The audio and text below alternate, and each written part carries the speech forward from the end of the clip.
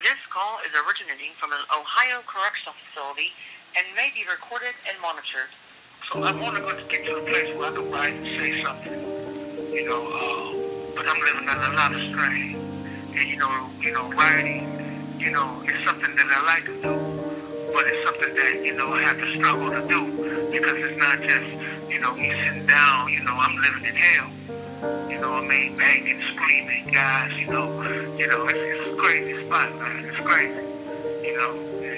And so, I'm being patient. I'm trying. I really am, because I know there's somebody else coming behind me. And when they put somebody else in this space behind me, I'm going to hide a copy of my book under the bed, And hopefully, if they down there, whatever, they'll find it.